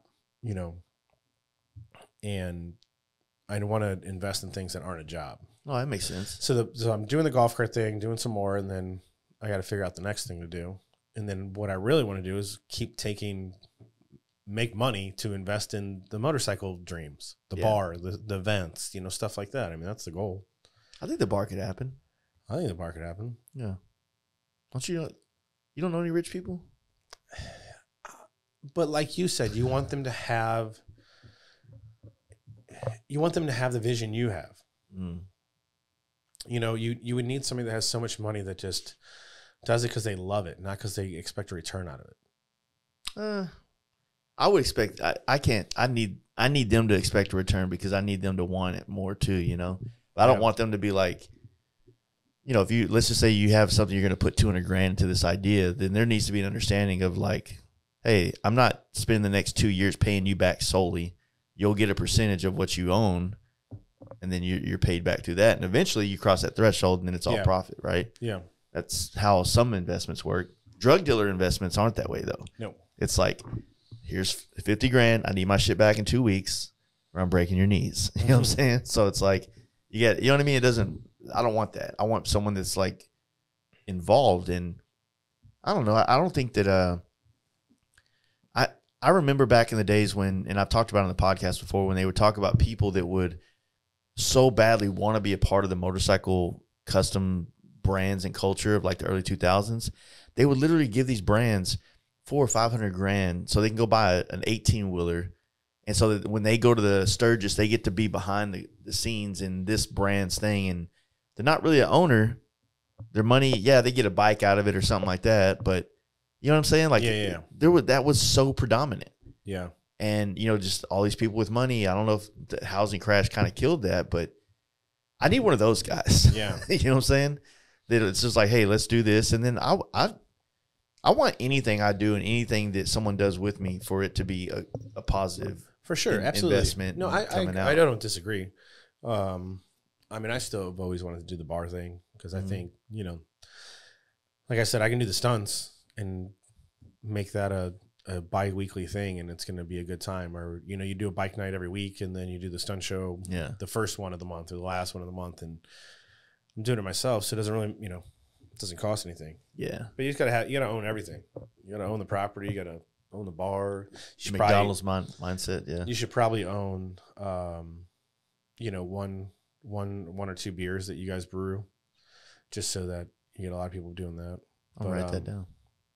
But then if you do it legally, then you're in a controlled environment. That's when you can bring the sponsors involved if it gets big enough, and then it can make some real money. But it sucks, like you said, to create this event for Joe Blow to make the money. Yeah. I mean, our bike night's been going on in Dallas for 5 years now, and it's like, 5 years. I enjoy that, it hasn't been as much work as it could have been. I mean, I could have made it more work. I could have wanted a return on the time investment, but I do think about that. Like, fuck, man. What if that was your bar? When I built the studio, though, the intention was to have bike nights here. Yeah. But the guy that lives across the street, he wasn't having it. First one we had, shut it down. And I was like, fuck, man. Like, there's literally that house and then one house across the street. And so you could do burnouts here and the people would hear it, but it's not going to be like, I don't know, man. I had a lot more hopes for this place once I was going to do the whole back set up like a fire pit. I have a fire pit, but I was gonna clean it up, put some lights out there, some places to sit and chill, and have a whole little thing going on. That'd have been dope. Yeah, but he fucking killed it. So I still want to do stuff like that, man. I don't know. I do too. I like bringing people together and seeing people have fun. That was probably the biggest takeaway from the camp out. Like, just being somewhere and everybody walking up to you and going, dude, this is fucking rad. You know, and of course I'm in my head the whole time thinking like, is everybody having fun or not? You know? I don't know. We had fun watching you get drunk on stage. Yeah, dude, that's never happened again. No, it totally should happen. No. I'm going to be making you drinks, pouring them double. I feel like I was drinking doubles. I feel like I need to go on an apology tour. No. The thing is, like, I get drunk and there's so much of us that just talk shit to each other. But then I have a microphone and I'm talking shit to someone that doesn't have a microphone. Everybody there understood that you were talking shit to Sit Down Steve 9 different times while you're on stage getting drunk. Trust me. 100%. Yeah. But the problem is you think it's just this. You think it's just us 3 sitting here and you're talking shit to me. You don't realize that there's 100 other people, you know, listening to our shit talk, and you're on the microphone. It's like that sometimes, man. Oh man, it's funny. Yeah, I felt embarrassed a little bit. I think that's what sobered me up, is I think that something happened while I was blacked out, and then the embarrassment kicked in and I sobered up, saw you doing a burnout, went to see what was going on over there. I think it was when you went to the back where the ramp was and you started peeing in the back off stage. And I think that's what embarrassed you. You're like, why am I doing this? Like, what the fuck? Oh, I don't remember doing that. I do not at all. Oh my God. I'm actually joking, but you thought he started turning red right now. He's like, did I really start peeing off the back of the stage? I knew he didn't. Oh, that was great. He's boiling right now. You saw the hesitation in his eyes. I remember there was a point where I was so fucking hungry that people were just handing me food because I didn't eat anything that day. That's why I got fucked up. I didn't drink that much. I just didn't eat. Yeah. And because we were worried about the shitting. Yeah, true. Y'all just didn't find a secret shitter trailer. I did, Craig's. Fair enough. Yeah, I went over there and I was like, hey, you guys, is this yours or did you rent it? You know, we rented this. I'm like, oh, cool. Can I shit in here? Because I'd have felt bad if somebody owned it. Oh, yeah. I was in there for 15 minutes. It was horrible. Yeah, I don't know. I was, I didn't eat, and I went there with the intention of bumming off everybody else's food that they were making. So. Well, I will say the food truck that was there was amazing. That fucking shrimp. They brought all that shrimp. Not that. No, the I one love next to that. it. I like the brisket. Oh, it was? Pulled pork nachos and the little chicken poppers or whatever the hell they had. Yeah, we had a friend, Jake, made a brisket. It was pretty good. And then he did some jalapeno poppers that were fucking fire. Oh, yeah. I had both of them. For real? Them poppers were, I had like really 3 of good. those. Jetty made like a chorizo something tacos in the morning. Dude, they were delicious, man. Saturday night he made some food too. Who? Saturday night, yeah. I don't know. It was fun, man. I enjoyed it. But I'm glad, I don't know. Every once in a while I think like, would it be cool if like you just stopped it one year? Like you just didn't do it? Just to. I did. We stopped ROC and all the time we get people being, when is it? Do it, nonstop. But there's this thing like I don't feel like things should last forever. You know what I'm saying? Like I don't feel like. I mean, nobody owns Sturgis. It's just this town that now has come together to kind of keep this thing going. That people that are long dead started a long time ago, right? Well, I mean, there's got to be a committee that picks the date or something. Yeah. I mean, there's that ownership, but it's not like. It's not like it's not like your event, like you own the event. It was the Street Fighter thing. Yeah, so now that that's gone, like there's not like the city of St. Louis isn't picking it up going, we want this. Yeah, we're going to do ROC this year. No, I get it. But you think yours should stop? At some point, I think it should. I don't know. I feel like it should stop, or if it's not evolving, it should stop. Let's put it that way. But you said you don't want it to evolve getting big. I want it to evolve, but not on those parameters. I want it to evolve in like the way things are experienced. Does that make sense? Explain that. No. So, like, say for instance, the evolution. Like, you kind of showed us the power of doing stuff on stage when you came in on Camp Out 4. So that was an evolution that we didn't take advantage of something that was there, right? Then bringing in the bike show last year was a great time. Now, I will say that this year's bike show, you couldn't tell if people were salty because they didn't win something, so they were storming off, or that just, whatever. But or it took too long. I don't like that vibe. The bike show was we were done with the bike show by 3 to 7. It was the other giveaways that were a separate thing, right? And you're not saying about the giveaway? We had a hard time coming up with games. Yeah. I don't think all the giveaways should be games. And I was thinking if you're going to do special bracelets or whatever, they should be numbered. And you give away prizes to certain numbers. You just call a number out. You pick a number out of a thing. That's not a bad and idea. give away stuff. Hey, man, this thing just went to the background screen. I didn't touch anything. It just jumped in there. God damn it, Bruce. Okay. No, I like that idea. It's well, so that's what I'm saying. I want it to evolve. So if the pad comes in, the stunt pad, then that's going to be a natural evolution of things, right? Another one. Take some of those gifts, those bags, and while everyone's on stage, secretly just go throw them in people's tents. They come back to their tent, they're like, "What the hell?" Yeah, that's not a bad idea. And the number thing. And everything doesn't have to be a game. Who can drink the most and stuff like that. Yeah. It needs to be, because that's what took so long. We kept trying to figure out more games to do. Just have a few games, and then the rest should be just random. You don't have to. This. I agree to that. So I think that we did too much stuff on stage this 100%. year, and so it needs to be like maybe push the stage stuff to a little later. Like maybe like the club style games should probably start at like 7:30 or 8. And then by 9, 10 o'clock, they're done, and then people are already in the center partying, right? Yeah, the partying should start where people are free to, whatever they want to do. But there's always like Friday, Thursday and Friday always feels like the more rager nights because people are not thinking about the 1,000-mile ride they're going to go do on Sunday back home. Yeah, so there's like those things that you got to think about. Like I want things to grow naturally and evolve into something nice, without just picking the low-hanging fruit that every other event throws. Like, oh, we have space to put 100 vendors right here. Let's do that. It'll add value to the camp out, but I don't know if it's going to add the kind of value that I want to be there. You know what I mean? Yeah. If we started doing invited builders, that would be a different type of event. I get what you're saying. And I don't want to bring that because that's not what that's really about. You want to involve it to new fun things, not 1,000, 2,000, 5,000, 10,000 people. Yeah. I don't think that I think the camp out this year was definitely less than 1,000.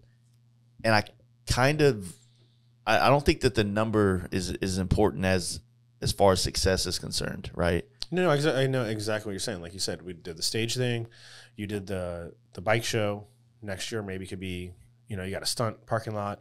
A year after that could be, whatever it is. It's adding new things to the event each year that are different. So people are like, oh, well, yeah, I went to the camp out. They give away things on stage and we all get drunk.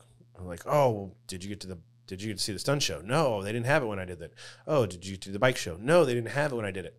And then they're like, oh, no, I went last year. I don't, and they're like, oh, yeah, but did you hear they're doing this year? Yeah, exactly. They're like, oh, okay, cool. No, that's the thing. That's kind of the aspect that I would like things to continue to grow naturally. And I feel like when I feel like there's nothing else to bring to the table, and it could be, I don't know. Sometimes I feel like it'd be cool to just do something for 10 years and just see like that was a thing that existed for 10 years. I hope you got to enjoy that, and then now you go try to create something else differently. Yeah. You know what I mean? Yeah. And so there's part of me that likes that idea. Like next year should be, you're giving away a lowrider ST painted by you that's on the thing, and someone gets to take it. Yeah, if I could figure out how to do like a bike raffle or something like that, I would totally bring that into it. Yeah. I think that'd be cool. So like, there's plenty of events that'll have a built bike and they'll sell raffle tickets. But the only thing that sucks about that is everyone rides, so no one can be able to take it home. Yeah. Figure out how to get a bike home. You bring it on a trailer. And then if they have the chance to be able to ride it home, they can ride it home. If they can't ride it home, then you take it back here, and yeah, that way people see it. Yeah. And then you take it back here, and then they arrange to pick it up. Yeah, so that's the concept. I would like to do something like that. But then what you do is you do this for the next however many years, but in the background you're building your bar and you're building this. And so then you say, all right, well, thanks for everybody came. This is done. Next year I'm doing this, and it's going to be in a bar that now I own. And you know what I'm saying? Like and it's going to be a bike show. It's not going to be a camp out. It's going to, whatever it is. Yeah. I'm good with leaving the camp out there for as long as Adam and them are going to continue to make the campground better. And I think that's a good area to do it. It's perfect. Like I was telling you, I want to create an event that's based on like an indoor, like get a ticket to get in it, like Mama Tried. I want something like that. Yeah. That's a little more artsy, mm-hmm. I'd really love to have something like that. That's more urban, artsy, invited builders, more of that going on. Yeah. They have one in St. Louis. Yeah. The one, or the showcase, cycle showcase. Yeah. And it's, so that's there's only so many spots that people can, bring their bikes. And, I was planning on going this year, just didn't line up again, but yeah, I wasn't allowed there. But I went the year before and it was cool. Yeah. But that's what I want to do, man. I think that, maybe the camp out can always exist, maybe not necessarily with my name on it, But what I love about the camp out is and I try to tell people, it's like, yeah, it says Fast Life, but really everybody that comes there and all their journeys to get there is like they're creating their own version of the camp out in a sense. And some of those people, it's their first time ever getting out on a bike and going a little bit of a distance. And it kind of opens up the door for them to get the experience of riding and then meet people from other countries and be able to connect the dots. Like now I have friends in this place, so I can ride my bike here, and I know somebody, so this could be a layover over to the next guy I met at the camp out that lives in this town, and we can, you know what I mean? And that's what the motorcycle community is all about. Exactly. And I've seen that through the stunt side of it is exactly, yeah. Almost any city I go to, I can find somebody that will put me up if I need it, or, I'm like, hey, I'm coming through this city. Like, who wants to grab dinner tonight? I need a break from driving or riding or whatever. Yeah. You always got somebody, no matter where you go. And that's really cool about the bike industry. Yeah, that's the concept. Having stuff like that it'll give people, open up more doors for them to have more experiences within motorcycling, and hopefully motorcycling would last longer in their lifetime. Because after you've ridden to every bar in your town and you can't find a guy that will go out and do a layover night somewhere, that Traeger looks way more interesting. Your wife's not bitching at you when you're in the backyard and making some meat. Yeah. You know what I'm saying? Yep. I like it. All right. You ready to go get some lunch and shit? Yep. Thank you. This is the first time we've ever done anything sober together. Yeah, not bad. Yeah. There wasn't even that much shit talking either. Maybe, yeah. Are we growing up? No. All right, cool. All right. Thank you, Steve. Nah, no problem. Should we tell them your Instagram? Because really want to help you out. Doesn't make it. I mean, you already put me on the map. No, it's all good. All right. Thanks, Steve. Appreciate it, dude. My back's killing me.